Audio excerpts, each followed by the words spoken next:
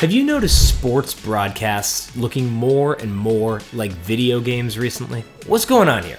Why do these shots feel so different, so crisp? What's going on behind the scenes that's blending video games and real life? Today, we're gonna look at a few reasons why sports broadcasts are looking more and more like video games. And we're gonna talk about a few reasons that you may have already heard that might not be true. Let's get into it.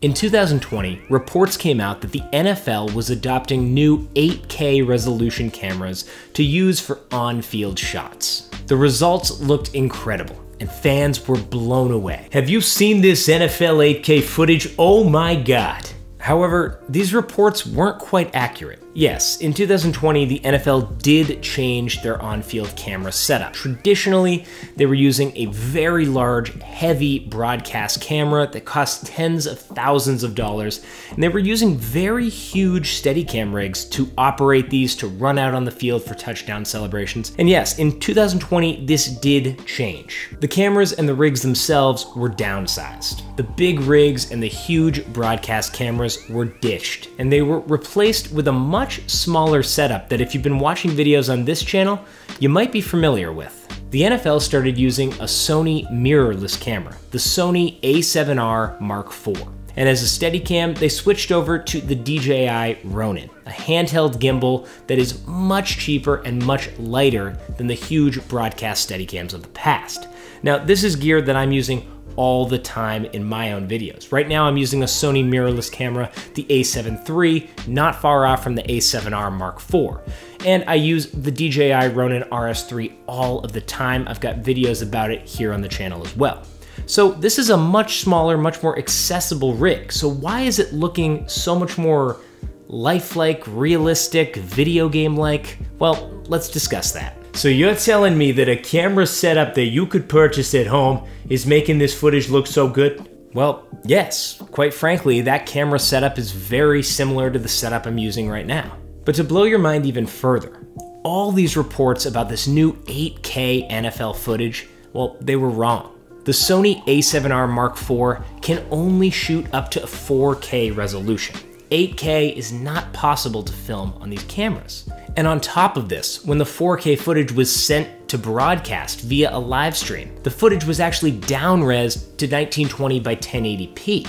So not only were we not talking 8K footage, we weren't talking 4K footage either. We're talking your standard 1920 by 1080. So there's really no difference between this camera and the older broadcast cameras? Well, not exactly. These mirrorless cameras, the evolution of DSLR cameras, have two unique settings. First, and most importantly, these cameras allow for a very shallow depth of field. Now, this is the main reason why people are thinking that this footage looks video game-like. A shallow depth of field is going to create a very small portion of your shot that's in focus. Much like how right now my face is in focus and the background falls out of focus. Well, the shallower that depth of field gets, the more narrow the amount that's in focus gets. So you might not get the full part of my head, maybe just my nose and everything else falls out. Well, these cameras on the sidelines are having a very shallow depth of field. So you'll see the player in focus and the rest of the shot is out of focus. This is a look that's traditional to video games and cinematic films. It's not something we're normally seeing in sporting events. In sports, you want to have all of the action in focus. You don't want to have a huge play that's gone out of focus or gone blurry. You try to keep everything in focus so you're not using a shallow depth of field. So when we see this in a sports context on a live broadcast, our minds quickly go to where we've seen this before, video games. Now, it's not just the shallow depth of field that's creating these video game comparisons. These mirrorless cameras have another function that they can do to change the look of the shot. They have an adjustable shutter speed or shutter angle. And this is what causes the crispness of motion in some of these 8K shots. I want you to think about an action sequence in a movie like Gladiator. This is a movie that famously used a high shutter speed for action sequences to create a jittery and jarring motion sequence. Typical broadcast cameras are going to film with a shutter speed that's roughly double their frame rate. So in the United States, televisions broadcast at 30 frames per second, or 29.97 frames per second. So they use a shutter speed that's somewhere around 1/60.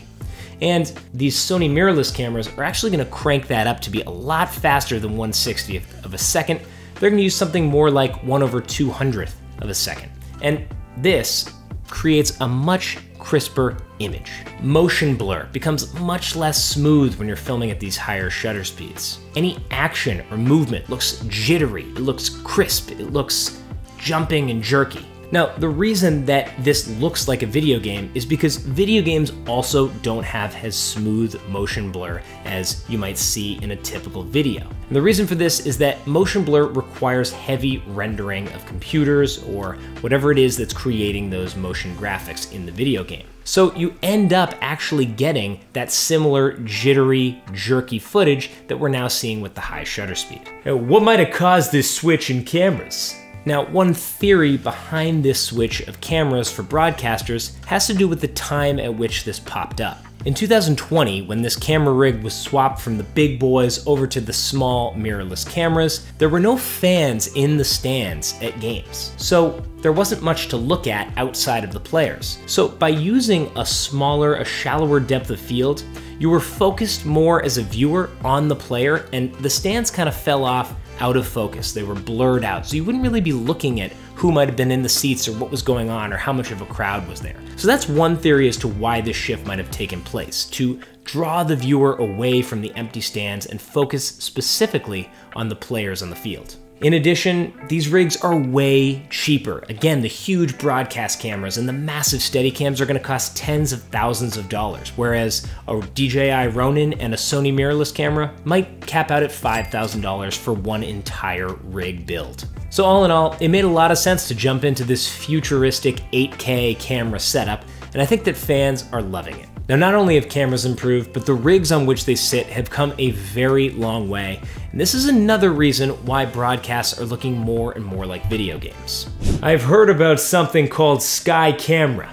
Skycam, yes. Skycam was actually developed way back in 2003, and this is a huge first leap at the time to make games look special or unique on television, give you a different perspective than you might have had sitting in the stands. Suddenly the viewer wasn't getting that sidelines angle of the game, they were in on the action, immediately above the football being snapped, immediately above the three-point jump shot. They were there, part of the action, much like they would be in a video game. It's no coincidence that a Skycam shot of an NFL football game looks very similar to a screenshot of the video game franchise Madden. Yeah, I've seen unique angles in other sports too. You certainly have. Most sports are using Skycam these days. However, new camera rigs are constantly in development. During the 2020 NBA season, when the NBA was in the bubble, broadcasters wanted to come up with new ways to film the game. They didn't have to worry about fans being in the stands, they had more room to work with, so they developed a courtside tracking shot. And fans and front offices alike loved the look of this new shot, this new camera rig. They were really getting inventive with how they could film the game. NBA Commissioner Adam Silver even said he wants broadcast to appear more like a Twitch stream, a platform where gamers can live stream their video games. Unique camera angles are popping up more and more, allowing viewers to experience the games through their TV unlike they would if they were at the stadium or the ballpark. These camera angles are actually putting the fans in places they've only ever been able to be in a video game. At this rate, we may find ourselves in the point of view of a quarterback as they're snapping the ball and getting ready to throw. Who knows what will come in the next few years. Another reason for the similarity between broadcasts and video games is the evolution of graphics. Real-time rendering of live graphics has improved vastly over recent years. I always wondered how they got that yellow first down line in football games. Sure, the NFL has been using the first down line since 1998. This was a huge step in on-screen graphics at the time. Now, if we fast forward 25 years, game makers and broadcasters alike are using some of the same graphic rendering engines. Epic Games, the creators of Fortnite, announced that they were using Unreal Engine 5 in early 2022, while Fox Studios had been using Unreal Engine 5 since the year before. The same rendering engine for video game companies and for broadcast companies. Broadcasters are now also utilizing huge LED screens as part of their sets that they might use at halftime or pre-game shows. This is the same method of filming that a show like The Mandalorian uses, where actors or hosts are able to actually see their surroundings instead of how a green screen might operate, where they can't see what's going on around them. These huge LED walls allow them to interact and be lit by their surroundings. They can actually engage with the graphics that are near them. These constant enhancements are bringing our reality into a more virtual space, combining reality with the artificial, making things more like a video game. Graphics are constantly used in live settings. You'll see NHL games where players' names will track along with the players as they're skating at rapid speeds. You'll see these same features in video games like Madden or NHL or MLB The Show. The NFL has even introduced a Nickelodeon version of their games, where you can watch the game and you'll see AR graphics popping up on screen, interacting with the play on the field. A real blending of real life and animation. Graphics are an ever-evolving part of broadcasting, and they continue to bring broadcasting and video games closer and closer. So it's this combination of cameras, camera settings, camera riggings, and graphics that have made the world of live sports that much more like a video game. Surely, over the next decade, we'll see this gap get smaller and smaller. And the onset of AI and virtual reality could take things to an entirely new level. Who knows? You may just find yourself lounging on the couch, purchasing a pair of virtual courtside seats to tonight's NBA game in your town. If you enjoyed the video, go ahead and leave a like, subscribe to the channel, and we'll check you back in the next one.